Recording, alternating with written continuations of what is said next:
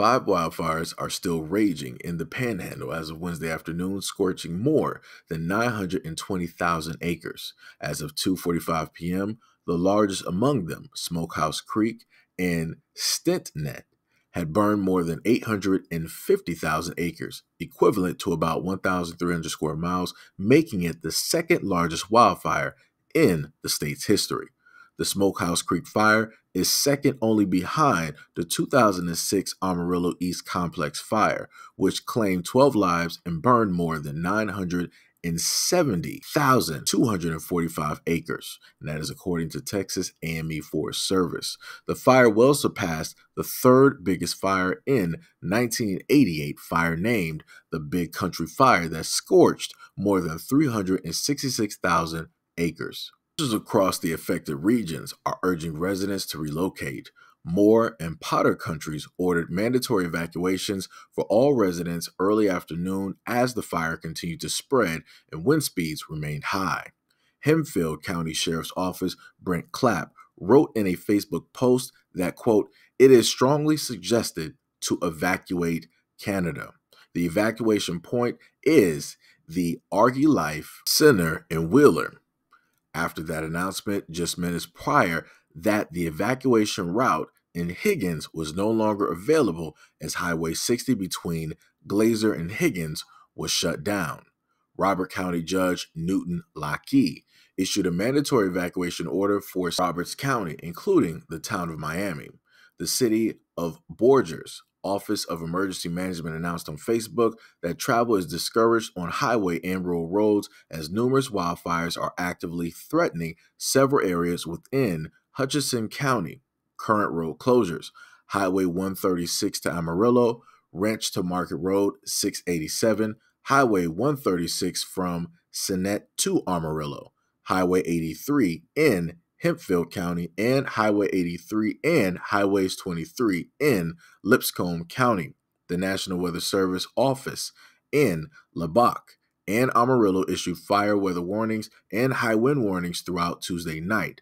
Conditions were expected to improve going into Wednesday, when wind speeds will drop to around 10 miles per hour, although low moisture will persist. In response to the heightened threat of wildfires across the state and the nation, Lubbock Fire Rescue is among departments that have deployed crews as part of the Texas Intrastate Fire Mutual Aid System, or TIFMAS.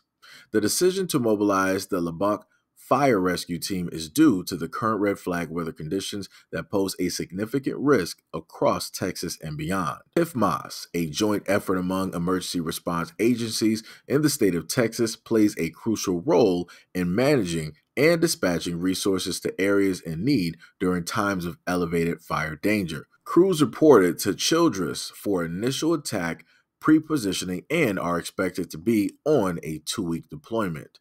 In Lubbock, fire crews battled several blazes, including a brush fire about 3:09 p.m. Tuesday near the 2100 block of Clovis Road, according to a statement from LFR.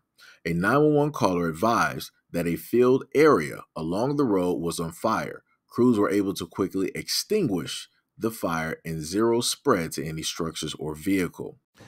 By now you guys have heard about the fires going on in Texas. Over 500,000 acres have burned so far. What a tragedy and misfortune for the families that are ranching there. A lot of people don't understand that that's one more hit to our nation's food supply chain. We are already in a very vulnerable position, and the lowest cattle numbers we've seen since 1950.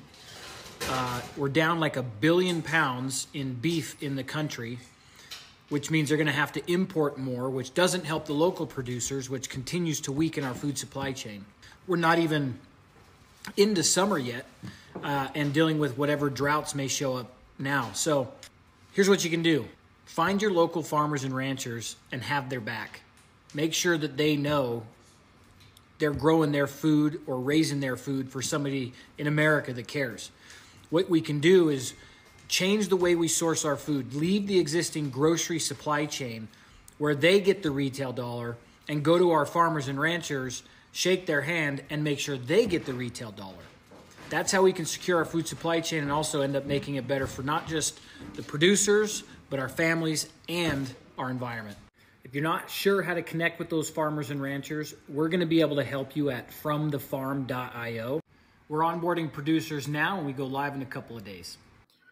So I'm not going to go into how I find it very odd or strange that another fire has started somewhere in America. I'm not going to go over that. Did that before in the live stream. But I do want to state that this is not the first time that I've covered something like this before.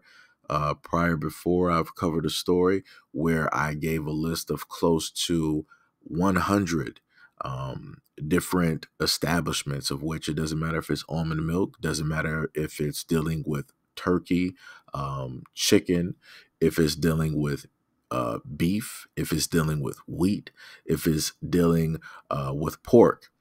I gave a list of close to 100 different facilities which were hit either by some freak accident, a fire, a plane, or just getting shut down for whatever reason.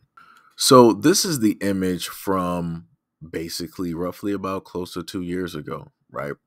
And you can see some of the areas that were hit across the United States. You can see some things dealing with chicken. You see turkeys directly up there, right? So you got things dealing with both the chicken meat, and you also have to deal with the eggs. You also have turkeys as well, right? You got certain areas like a Kellogg's plant. You got Tyson's River. You got JBS beef plant, a West Side food production. And one of the areas in April, you can look to the side, number 55, it says plane crash, right? Another one says fire destroyed, right? And a lot of these incidences, it'll say that it was a fire or some other random type of accident, or maybe you might have a culling or of certain animals or whatnot. Again, this is all used in order for prices to go up. That's going to be the main effect. That's the main thing that I want a lot of people to understand and to take in. By way of this happening in Texas, which is one of the main areas that produces a lot of the beef that we eat around the United States, think of the impact that that is going to have on everybody. Think about the impact at your favorite dining restaurant. Think about the impact that that may have later on, when it deals with your favorite fast food, maybe a Five Guys, maybe a Jack in the Box, all of those great places. Even thinking about the Mexican trucks that are directly out there, the food trucks that are directly out there, where a lot of these people depend on beef, where they use beef in a lot of their recipes, right? And I want people to understand, this is not something that you're going to feel the effects of right now. This is a down the road effect where you're going to be looking at the tail end of the summer towards the beginning of fall, right? It's going to be in that area where you're going to really start to see how this is going to take effect, because again, you're going to have those holidays roll up, even when it deals with let's say the 4th of July. Everybody likes to go out there and barbecue and grill. You're not really going to, in a sense, get a hint of it. You might hear some little whispers, but they're going to have other things out there in the media for you to focus in on and not really publicize or focus this. They'll start to really bring this up and maybe focus on this a bit more, maybe really kind of flash a headlight or two directly on it, more towards when we get the holidays, the Thanksgivings, right? When we end up getting the Christmases, right? And I want people to know and understand, again, of course, this is not the time that people are going to tend to want to eat beef. But in between those holidays, in between those days, not just specifically those days, but in between those days, you'll have people like, hey, I want to sit up there and get a burger. Hey, I want to go to this restaurant. Hey, I want to try this restaurant. Hey, I want to do this and all of these other things. It's going to happen. It's the same thing that I watched a farmer tell a lot of people about the feed for the animals going up. So if they have to front the cost right, for the feed. And this was, again, about 2 to 3 years ago when this female rancher was stating to everybody how them paying extra for the feed is going to inevitably cost more. So it's going to be us that's going to foot the bill for that at the end of the day, right? Whatever they have to basically take on in front, we're going to have to take care of that, you know? Well, maybe let me reverse that. Whatever they have to do on the back end, we're the ones that's going to have to front that at the end of the day, right? So again, I just want people to understand that this is about control, and this is a larger scheme and a larger plan. Again, I've been doing this for quite a bit, putting out a variety of, different videos out there for people to peruse and look directly into. So again, hopefully over the years, people have paid attention and people have listened and watched and, tried to inform other people of the things that are going on directly out here.